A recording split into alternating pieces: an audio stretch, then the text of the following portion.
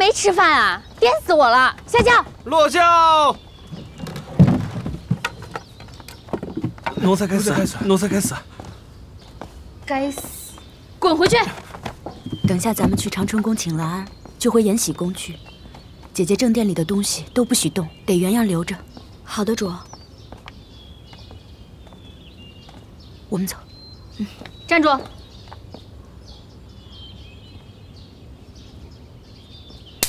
盛常在，你做什么？滚开你！不打你，你眼里便没我这个人了是吗？我是皇上的盛常在。你是常在，我是贵人，你便这般无礼。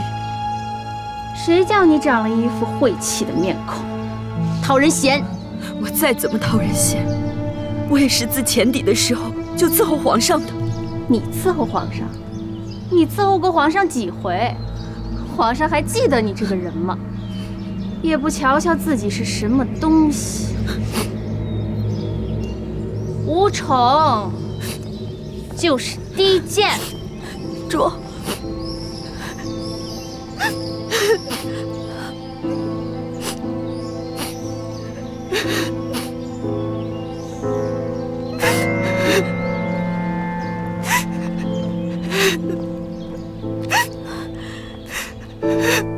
皇上，这盛常在也太恃宠而骄了。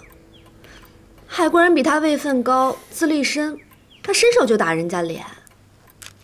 宫里人都知道了，你可千万不能不管啊！哼，恃宠而骄这4个字，由你的口中告诉朕，倒是颇有趣味。皇上别笑话臣妾嘛，臣妾这些年侍奉皇上，不敢不尽心。若是臣妾做错了什么，皇上责罚臣妾便是，可千万别不理臣妾啊！朕怎么不理你了？劳氏宁给你画了一幅独画像，嫔妃里唯一的荣宠，旁人都没有。他说啊，你的画快裱好了，到时候朕再与你一块同赏。谢皇上。不过皇上哄着臣妾高兴，可盛常在也是要处罚的，这才是赏罚分明嘛。朕已经换了盛常在过来了，自然会说的。皇上，盛常在来向您请安了，让他进来吧。这。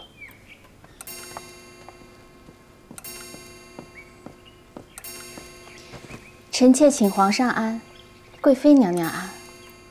你打了海贵人，贵妃气恼得很呢。你也是从小宫女过来的，姑姑们打宫女，也知道不打脸的。皇上，臣妾过来。是。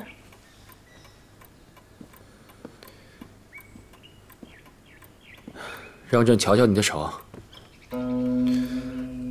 哎呀，你这手啊，也是皮肉做的，打了别人的脸，自个儿的手也会疼的。要不然让太医给你瞧瞧。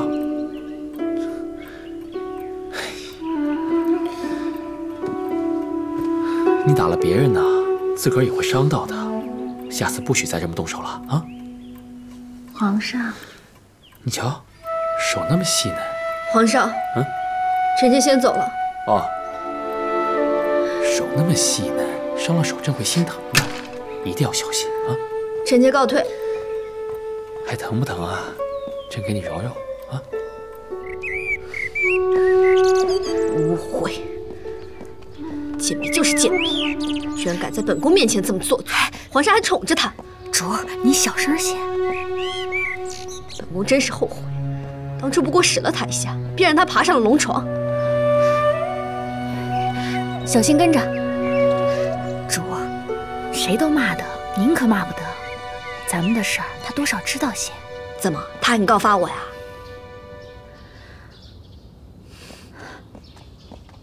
如今盛常在的阿玛在高大人底下得力，那也是高大人的脸面，咱们就且忍一忍。多少人恨得牙痒痒呢？迟早得有人收拾他。咱们还是先想想，怎么把今日告状的事圆过去，免得盛常在记恨您。他还敢记恨我？咱们去皇后娘娘宫里，让娘娘做主。是。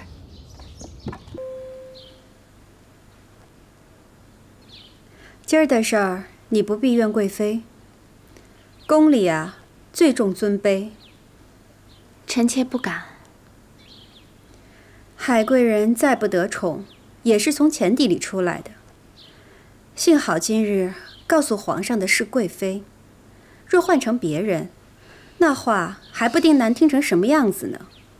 今日皇上没有怪你，也是贵妃帮你避重就轻，暗里救了你。多谢贵妃美言。你是本宫抬举过的人，行动举止可别失了体面。贵妃教诲，嫔妾都记下了。听说你还有2个兄弟，都还小，不成才呢。好好调教着，有你这个姐姐，你的兄弟不差前程。是。好了，都别在我这儿立规矩了，回去吧。那臣妾告退。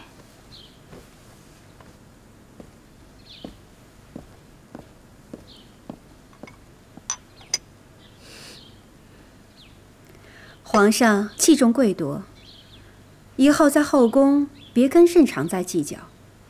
我听说那个贵夺是个好官。臣妾知道了。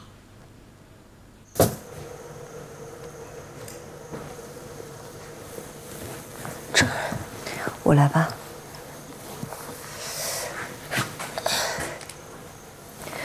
你怎么了？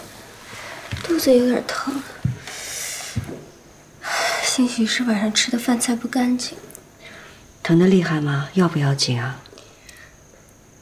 没事，一会儿喝点热水能缓过来。这么下去可不成，季太平有法子，咱们也得想想办法。姐姐，姐姐，姐姐，姐姐，是海兰。姐姐，小声。姐姐，姐姐，这儿呢。姐姐，嘘，海兰。姐姐。你怎么来这儿了？我担心你，你在里头好不好？有没有吃好啊？我听说里面特别阴冷，我带来上好的衣物给你，索性帮忙。你的脸怎么了？被人欺负了？被阿若打的。阿若？为何？也不知道阿若怎么了。明明刚试完寝出来，火气还那么大，无缘无故的就打了主，还辱骂了主。皇上知道了，根本就不信。主啊，别说了。海兰，阿若知道你我交好，她又恨我，所以势必会迁怒你，视你为眼中钉。实在不成的时候，你还是得找皇上和皇后娘娘替你做主啊。知道了。还有，冷宫这地方往后你就不要来了，免得连累自己。不。谁呀？谁在那儿呢？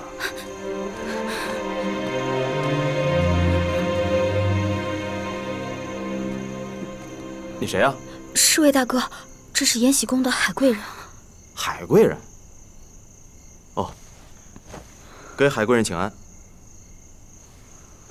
海贵人，这么晚了，您怎么在这儿啊？您不能擅自闯入冷宫啊！您别让我们为难了，您赶紧回去吧啊！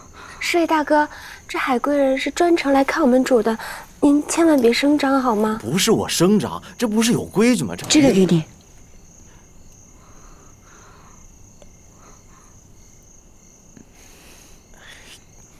哎呦，你这不是让我为难吗？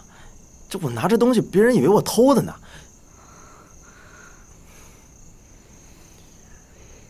要不这样，有银子吗？有，也行，有一些碎银子。得嘞，海贵人，这今后啊要送什么东西，您别亲自来了，这太危险了。您把东西交给我，我递给他就行。你愿意帮忙？这不有银子拿吗？为什么不帮？你既然愿意帮忙，我得知道你叫什么。我叫凌云彻。多谢你了，林彻。没事。凌云彻，真掉茅坑了。知道了，马上过来。海贵人，您啊，赶紧回去吧。下回要来，提前跟我说一声。不过，这话说回来了，你也别经常过来，这太显眼了。行了，你们俩要是聊完了，就赶紧回去吧，别让人看见了啊。